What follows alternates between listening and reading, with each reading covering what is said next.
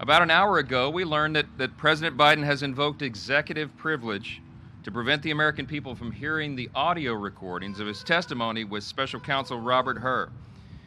The American people will not be able to hear why prosecutors felt the President of the United States was, in Special Counsel Robert Hur's words, a, quote, elderly man with a poor memory, and thus shouldn't be charged.